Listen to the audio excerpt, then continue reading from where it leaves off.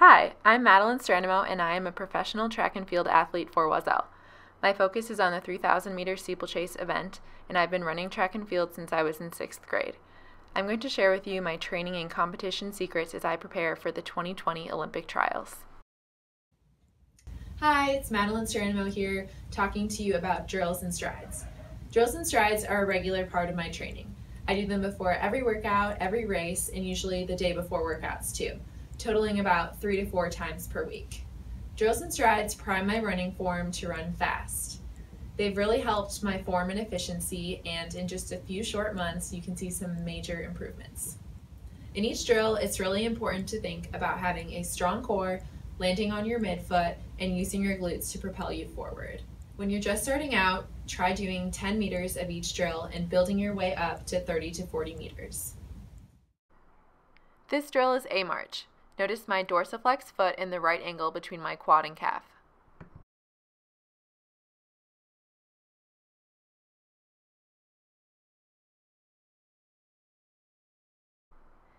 A skip is a sped up version of a march and uses the same form but forces you to respond to the ground faster.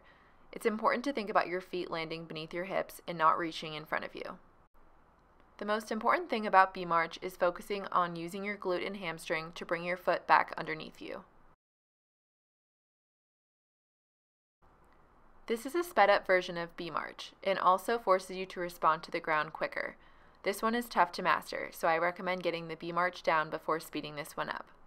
I do heel squeezes instead of butt kicks because butt kicks almost always result in arching your back, which means your core is not engaged properly. This helps you practice good heel recovery. High knees is all about quick feet, springing off the ground to bring your knees up. This is also a core exercise. Your core should be burning at the end of doing these.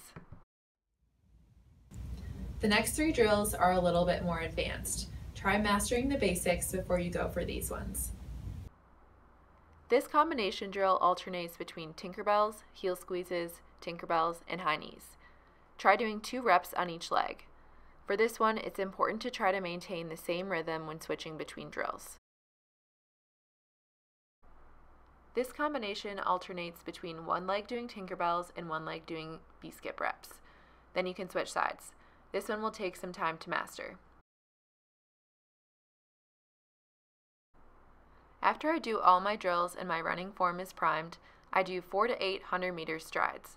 I try to build up to speed by the middle of the stride. I periodically video record my strides in slow motion to track form changes and progress. Thanks for checking out my video. If you want to see more, check out my profile on the Athletes Village.